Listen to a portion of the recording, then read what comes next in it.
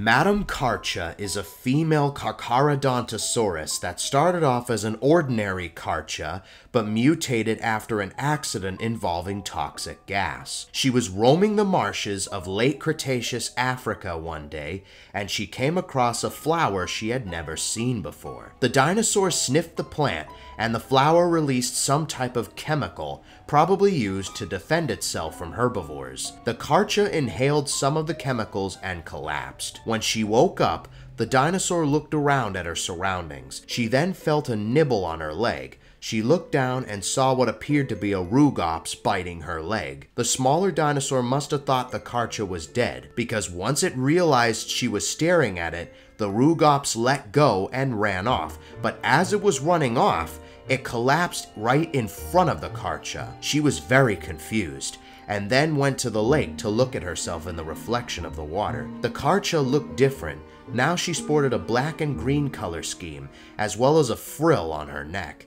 The Carcha then sneezed, and what appeared to be some form of venom came out of her mouth. She sneezed again, and the venom landed on an unsuspecting Ouranosaurus, who screamed in pain before burning into nothing but bone. The Carcha was pleased with her new powers, and utilized them throughout the Cretaceous period. Millions of years later, the Carcha evolved and grew to an immense size. When witnesses spotted her, word spread and legends began to call her Madame Carcha. She had an earth-like texture with a frill on her neck and what appeared to be tree branches, leaves, and flowers all over her body. She also had the ability to bend vines to her will and use them against her opponents. Madame Carcha's abilities would be put to the test when she faced off Lord Giganato. Lord Giganato was powerful, but Madame Carcha was no pushover either. She used her strength to hold her own against the Giga. Lord Giganato managed to pin her to the ground,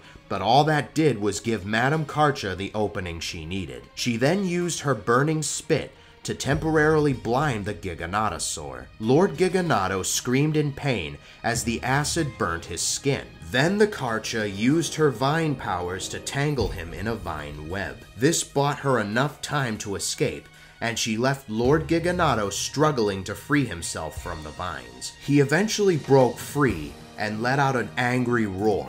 By this point, his healing factor had already cleared away the burn mark on his face. He kept the info of Madame Carcha in mind for the next time they fight. Hey guys, thank you so much for watching the video. If you enjoyed it, be sure to leave a like and subscribe for more. It would really help out a ton.